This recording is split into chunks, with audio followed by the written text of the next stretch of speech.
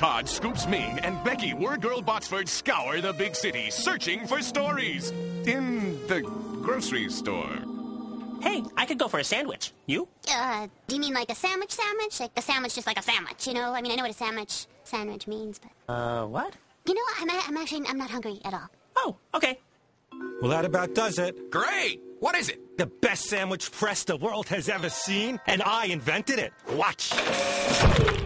Must have been a faulty sandwich. That baby could crush a car. Seems a bit extreme for a sandwich press, though. I don't think it's extreme at all. I think it's more... Wait, what's the word? I know it, Loud, obnoxious, totally destructive? Kind of, but I was thinking of something more positive. Just get it out of here. But you need this machine. No, I'm pretty sure I don't. Well, maybe this will convince you.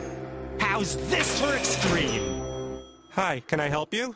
I think I'll have your number 4. Okay, let me just press that for you. No, thanks. Really, it's no bother. No. It'll take 5 seconds. I don't want it pressed. Hi. Hi, what would you like? Did you tie that man up and put him on that, Sandwich press?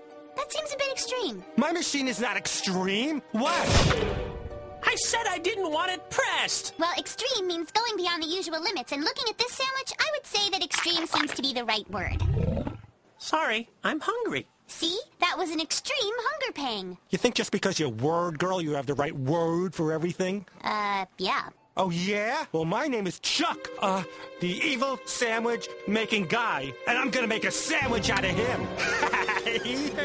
Can WordGirl stop Chuck, the evil sandwich-making guy, from turning the store manager into a squashed sandwich? Should Chuck, the evil sandwich-making guy, have chosen a less extreme name? How many times can I say Chuck, the evil sandwich-making guy, without getting sick of saying Chuck, the evil sandwich-making guy? Find out next time on another installment of WordGirl!